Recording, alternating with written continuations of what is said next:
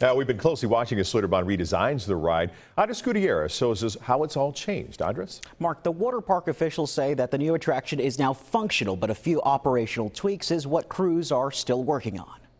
This is what the Verruckt looks like today. White netting wraps around the upper portion of the 17-story water slide. It's part of the many fixes made to the extreme ride, which have delayed the debut twice. Verruckt, which means insane in German, was scheduled to open on May 23rd, but adjustments were needed, moving opening day to June 5th. In the days and weeks that followed, workers partially disassembled the water slide, including the lower hit, which was rebuilt at a shallower angle.